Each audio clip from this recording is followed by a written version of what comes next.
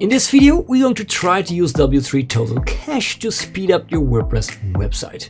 Yeah, I said try because it didn't work out the way I thought it would be.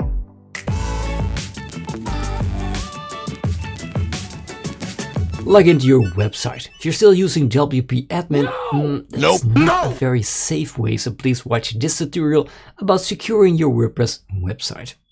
Two-factor authentication, really safe. And we go to plugins, and we're gonna add new. Look for W3 Total Cache, and we press on Install Now. Then press Activate. The first thing we need to do is, of course, create a benchmark. We're gonna use 3 tools for this. First, we go to PageSpeed Insight from Google, and you fill in your URL over here and press Analyze. Then while this is running, we also go to Pingdom, the website speed test. Test from where your target audience is and press Start Test. While this is also running, we go to GTmetrix, fill in your URL in GTmetrix and press Test Your Site. This website with no caching enabled at all doesn't really score well. And also on desktop, it's just really poor. Also, Pingdom is giving us a C with an 80 and a load time of 1 second. That's not really good. And GTmetrix is also not very impressed with a C. So to show you what we're working with, this is an actual website, not a template or anything. I've created this website in a YouTube tutorial. You can see it if you want. This is a web shop. It works actually. It is interactive with all of these things. And this section, and also here the background moves, and we have all kind of CSS elements in there, which are just moving and showing up when you scroll. We also have this mega menu. You can actually click on it, and here you go to a product in WooCommerce. You can add this to cart, different variations, and when you scroll down, you will see all this extra information about the product with a FAQ, and well, it's just a very complete web shop. We're going to optimize and see how far we can go. Once it has been activated, you will see over here a new performance tab. We're going to walk through all these options of W3 Total Cache one by one, so you can actually really set it up the right way. We go to our dashboard.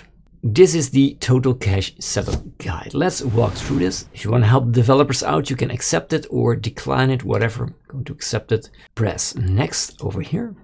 A nice feature of W3 Total Cache, they're the only one, they have a test page cache option. So click on it, and then they're just going to check the first time. And now you should actually look at this list and to see if there's anyone which has the fastest time over here. If you're not actually sure, then just press it again. They're gonna test it again. Now you can see that some things actually have changed. Why is this? Well, some hosting companies work with different kind of caching inside of their host. So the first time you load it in, you get different results than the next time you load it in, because the next time you're using a cached service. So we're gonna test page cache again. But I know my hosting company actually offers Memcache. If you don't know for sure what your hosting company is using, just check these scores and use the fastest one. In my case, it is the Disk Basic. Let's test it one more time. The fastest version right now is the storage engine Memcache. As we still need to configure, just choose the one that has the lowest time score. Then you will be good. We'll be setting it up later on. Press on Next. Of course, database cache, test it out also. And again, in the results, you will see that Memcache is the fastest one on this hosting company. Just choose the one with the lowest time, press Next. Then we have Object Cache, also you need to test it out. Again, Memcache is the fastest one, so I'm gonna select this one and press Next. Again, test the browser cache. This is a little bit different because we don't have any cache control header because we are relying on this plugin. So just choose Enable, press Next. Lazy load images, yes, you want this, so enable it and press Next. And then we go to our dashboard over here. And welcome to your dashboard. If you now see this, the following Memcache servers are not responding or not running, it means you have to go into your hosting company and enable Memcache. This message will automatically disappear once the issue has been resolved. Well, we're going to talk about this later on in this video. If we now scroll down, you will see on your dashboard there's nothing really there to see except for upgrading to Pro and buy now premium service, sign up now and install another plugin of this company. So the dashboard, well, it's not that interesting in comparison with other speeding and caching plugins. Then we go to the next option, which is the feature showcase. If you click on it now, some different features that we need to unlock in here. But if you scroll further down, you can see all these services. We're going to cover them one by one, but we're going to use the left menu over here. So don't worry, all these things, image service, page caching, lazy loading, minifying, all these things will be covered in this tutorial. To do that, we go to the general settings over here. And then we're gonna scroll down. I have never seen this on other plugins, so this is a great feature. If you enable this, then you would have a preview mode that's not been seen for other visitors except for you. When you use this, it's very useful if you have a lot of visitors coming to your website every single moment.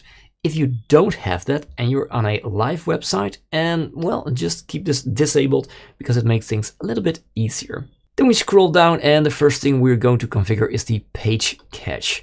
The page cache has been enabled and the page cache method is used memcached on this hosting company. If you drop down this, you will see the normal things, very dependable on your hosting company. In our case, memcache is the fastest and we will be enabling this in just a second. Then we scroll down and we go to Minify. Minify is actually really great, so you need to enable this right now. Then you get a warning from W3 Total Cache, which actually says, well, minifying your CSS could break your design. Well, of course, we know that, so we're gonna press I understand the risk. Let's keep the minify mode on auto this time. The minify cache method on our hosting, it should be memcached. Maybe you have an upcode or a Redis. Just choose the one that your hosting company provides and you will see it over here. If these are all blanked out, please check with your hosting company if you have one of these things like upcode, memcached or Redis. Almost every hosting company has one kind of caching method available for their clients. Let's use memcached. And the minifier are great. After this, we scroll down. We have the upcode caching. If you use the drop down, you will see the only one available to you right here. This is the Zend. This is enabled. Great. Database cache. Enabled. Memcached. Object caching, also enable it, the one your hosting company provides. Browser caching, of course. We're not using a CDN on this test, so just keep this off. So when you actually need a CDN, well, you will need it if all your visitors come from a different place than where your server is located. For example, this website is in the Netherlands, in the Eemhaven. That's where the big data centers are from Google Cloud and SiteGround, and I think hosting are also. So we have a lot of servers inside of my own country. So if my target audience are only Dutch people, then I'm good, I don't need a CDN. But I have clients who sell through the entire Europe or even into the entire world. In that case, you really need a CDN because your base server is still here in the Netherlands, but your clients come from America or Asia, and then you need a CDN. If you enable this one, you actually need to sign up with StackPath or one of these CDN providers, but they're actually not free. So for this tutorial, we're going to disable the CDN. You can only use reverse proxy if your hosting company has Varnish installed on their servers. If they have it, you need to enable it, and then you put in the IP address provided by your hosting company. If you don't know what I'm talking about and you don't know what your hosting company has, just disable this one. Google PageSpeed, you can actually authorize W3 Total Cache to connect with the PageSpeed Insight API on your behalf. That's pretty nice. So let's enable this one and show it in the dashboard widget. Press authorize, and then you need to log in with your Google account. If you're not comfortable with this, just hit the backspace button to go back. Else, just press your Google account over there. And then Google PageSpeed Insights API authorization was successful. All right, scroll down. We're going to enable the Google PageSpeed dashboard widget because I like it. Then we go to user experience. Lazy load images should be on. This is actually a technique where only the images are loaded that are immediately inside of the screen of your visitor. And when they start scrolling down, then the other images are loaded. We're going to disable the emojis because a lot of people don't actually use this anymore, especially not if you don't have a website where people can comment on your blogs or page. We're going to disable the WP embed script. We're going to disable jQuery migrate at the front end. And let's scroll down. Fragment Caching, again, choose the one from your hosting company, Memcached in my case. All these settings are actually great, so keep it like they are. Then we have the debug mode. You only use this when bumping into some troubles. And then we have all these settings which you can export and import your entire configuration. Useful if you're deploying a lot of websites on the same hosting company. Alright, what we're gonna do right now, we're gonna press this blue button over here, Save Settings and Purge Caches, right there. Now everything has been successfully updated. So this really bugs me a little bit. So what we're going to do, we're going to enable Memcached on my hosting company. So this particular website is actually hosted at SiteGround. I have the GoGeek plan. I have a couple of clients on there. It works amazing. If you want an 80% discount, check out the link in the description of this video. When you have selected your right website account over there, you go to Speed in here and we click on Caching. Then we can see that we have an Nginx direct delivery. We're gonna first turn this on, of course. And after that, we can go to Dynamic Cache, nothing to do over here. And then we go to Memcache. Memcache is what I'll be talking about. So let's enable this one. And it has been enabled for all websites. Close this and flush the cache. Then go back to your WordPress website. And then you refresh in this page. The warning is gone, so it works. Then we go on the left side, we were with general settings. Let's go to page caching. Click on it. And then we see that page caching via Memcache is actually enabled. Well done, this works. All these settings are great, except this one, don't cache page for logged in users. If you actually have a lot of people logging into your website, like a forum or a blog or whatever, then disable this option. Then they will also see a cached version of your website, which actually helps them in speed. But if you have a lot of people working on your website, then you can actually use this feature. Don't cache pages for following user roles. And I only want the administrators, for example, and that prevents that you need to purge and flush your cache every single time you made a change on your website. If you have aliases running on your website, I don't know why you should have this, but then you can enable this and put them in over there. Best practice is actually to redirect your aliases to your real domain name. Then we go to cache preloading. Now, this is an interesting feature of W3 Total Cache. When you enable this feature, what it actually does is every 900 seconds, 10 pages will be cached and saved to your server. Once all pages has been cached with preloading, it will start again with every 900 seconds. Of course, this has some impact, it's very little, but it has some impact on your server. So what I suggest to do is we're going to change the update interval to 9,000 seconds, especially if you're not changing a lot of things on your website constantly. If you have a news website, for example, just keep it on 900. But if you have a stale website for your business or whatever, just keep it on 9,000. That's actually really great. But you want to have the preloading caching enabled because it's a really nice feature. Here you need to fill in what your SEO plugin actually provides as a sitemap. With Joe's, this is, for example, your domain name. In my case, wpressdoc.com/sitemap.xml. That's mostly used the standard sitemap. If you have a SEO plugin in here, you can go in there and find your sitemap yourself, or just try this in your website. And then we go further, only check this button if you have events on your website. If you don't have it, just leave it like this. If we scroll down, we have the purge policy. All these things are actually excellent, so let's go on. The REST API, well, I have already disabled it in my security plugin because it's actually more of a curse than a blessing these days. Until WordPress replaces this with the WordPress API, we still need to disable it. Then we scroll down, we go to advanced. All these settings are actually really great. We don't have to change anything of it except the Memcache hostname and port. If your hosting company provides another port or IP address for Redis, Memcache, Varnish, or whatever, you can change it in here. In this section, you can add some exceptions to the W3 Total Cache plugin. For example, if you don't want to cache certain pages or posts or whatever, tags, categories, authors, you can all fill them in here. Most websites don't need it, so let's save it in. Then we have some notes, great. We're gonna press this button, Save Settings and Purge Caches over there. Okay, well done. Then we go on the left side, we go to Minify options in here. The general settings are great at the Minify. Then we have the HTML and XML Minify settings. All right, here things are going to get a little bit tricky. Why? If we're going to enable this one and we press Save Settings and Purge Caches, the first thing you need to do right now is to check if your website still works. So how are we going to do that? Well, not the normal way, like just visit your website. You're going to right click on it. We're going to open it in a private window, because that way we're not logged in and we can see the real cached website.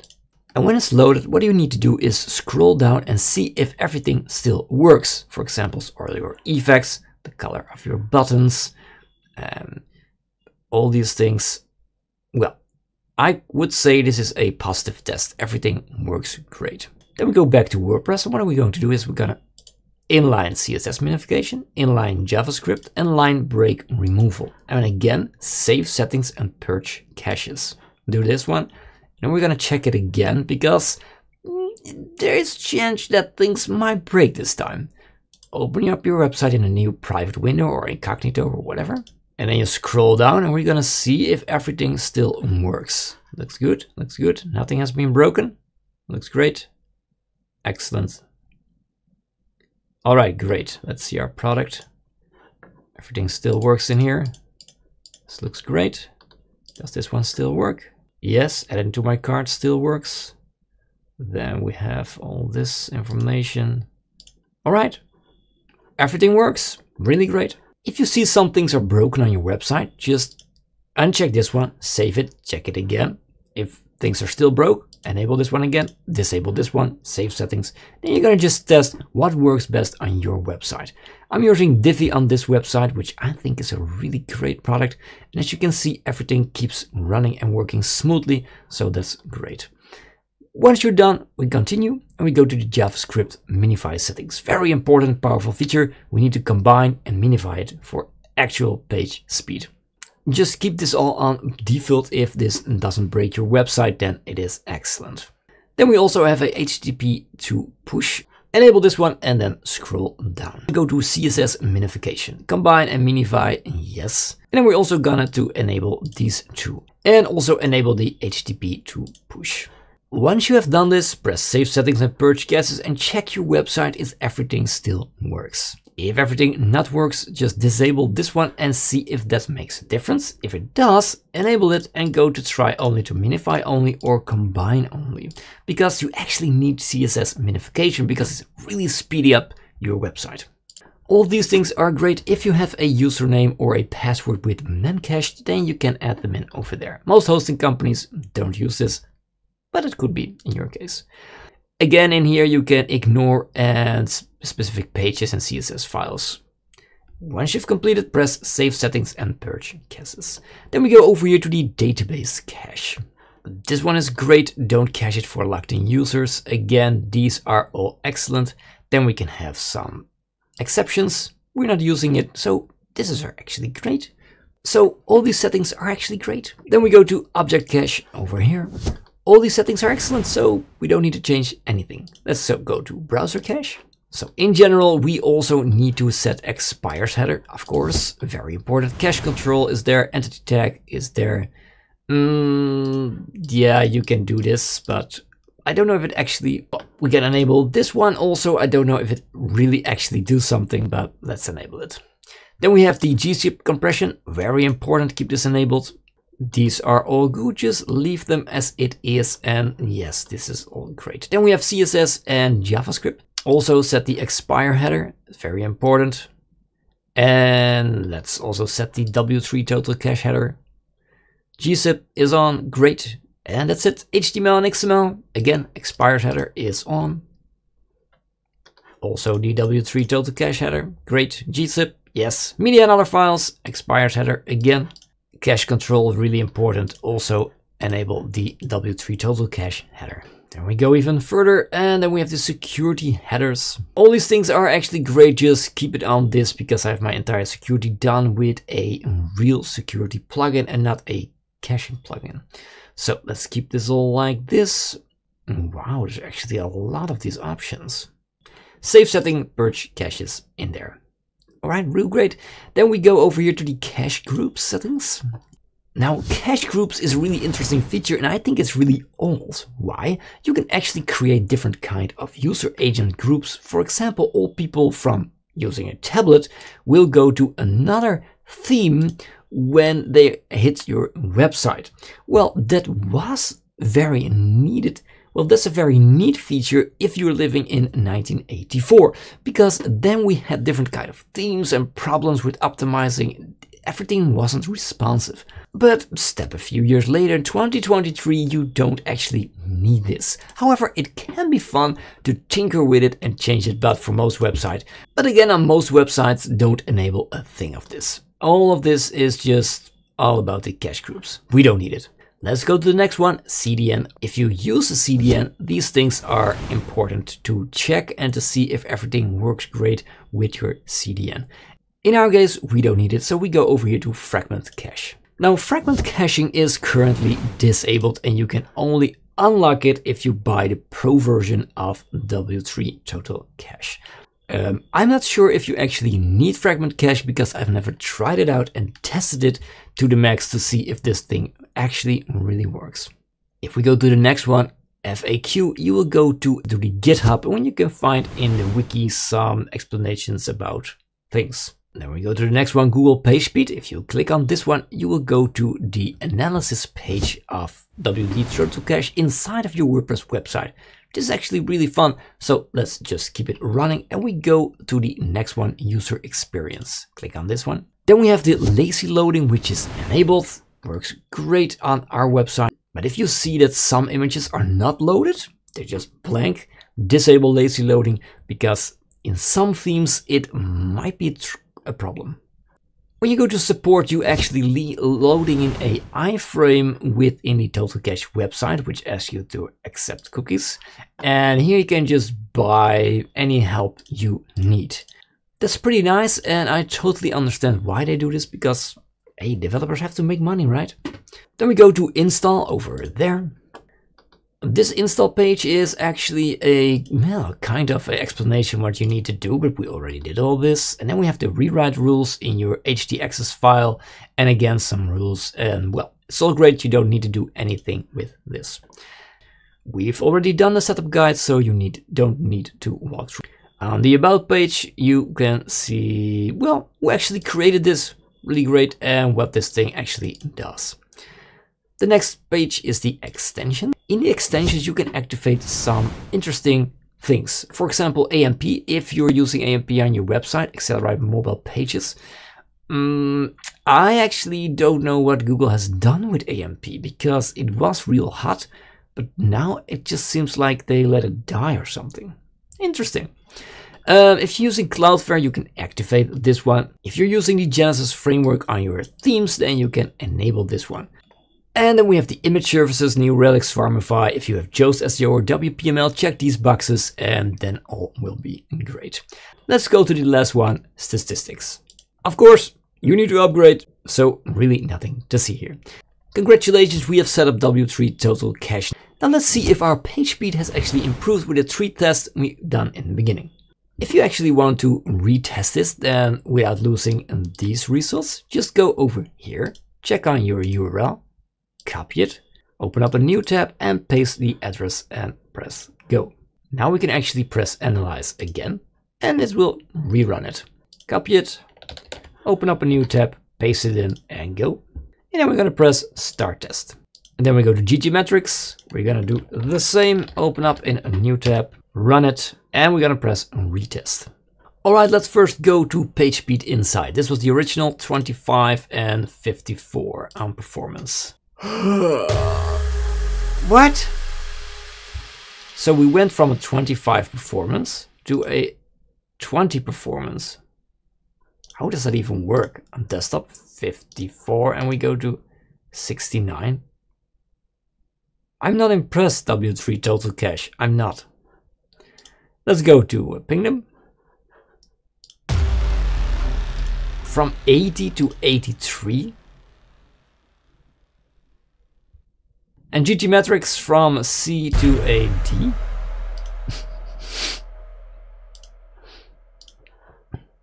This can't be right. This cannot be right.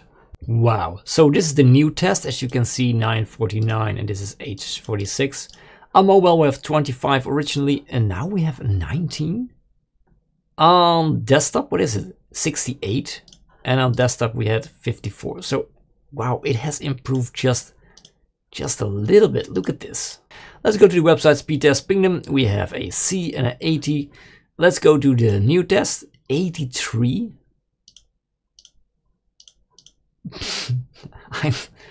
I'm sorry, did I do something wrong with W3 total cache? The last one, GT metrics, we go from a C69 to a D61. I'm gonna try another approach. I'm quickly going to download WP Rocket and see if that does bump up my scores. We go over here, we're going to uninstall everything. So I'm gonna disable everything first. And I'm gonna save it. And I'm going to deactivate W3 total cache over there. I'm going to delete it. Okay. Then I go to my file manager of the website and I go to htaccess to see if there's anything left from this is all security. So that's great. Save it. Then we go back to WP content. We go to delete all these things. So we're gonna delete the entire cache folder over there. Delete it. I'm going to delete this entire folder of W3 caching. We go to plugins. Here are good. Then we go to. Then also in here we're going to see if there's any caching folders in here. There's not. It's great. So then we're all clean and we can start to reinstall another plugin. So with no caching at all, if I now rerun all the tests again, I should have a different outcome. Analyze it, start it, and retest it. If you're also interested in WP Rocket, go to wp.discount. And from here, you go to over here, WP Rocket. Then we're gonna get the code and then you get a 10% discount. Then I go to install WP Rocket. I'm gonna download it. Plugins, add new. WP Rocket, install it, activate it. Setting this up is actually way more easier. File optimization, minify it, yes. Combine it, yes. Optimize it, remove it, yes. Minify, yes. Combine, yes. Load it, yes. Delay it, yes. Save it. Then we go to media, enable it, add missing, save it, and we're done. Let me see if everything works right now. WP Rocket tells us to wait another few seconds because it has to process our pages, of course. Alright, it has been done. Now let's go over here and rerun it again. Let's open it in a new tab to see the difference actually. Analyze it again. And let's see if we can run it again. GT metrics. Oh wow, this is actually a big difference. I mean, I'm sorry guys, this is just insane. I mean, come on, how's Pingdom holding up? It's actually, now this is interesting guys. It was actually this GT metrics, the newest is this. This was a very interesting video. Let me know what your thoughts are in the comments. I'm glad to discuss it. Maybe I did something wrong. Maybe it's a combination with Divi and SiteGround. I don't know. All I know, with WP Rocket we got amazing results. With W3 total cache, really nothing happened. Let me know what you think. And I'll see you guys in the next video.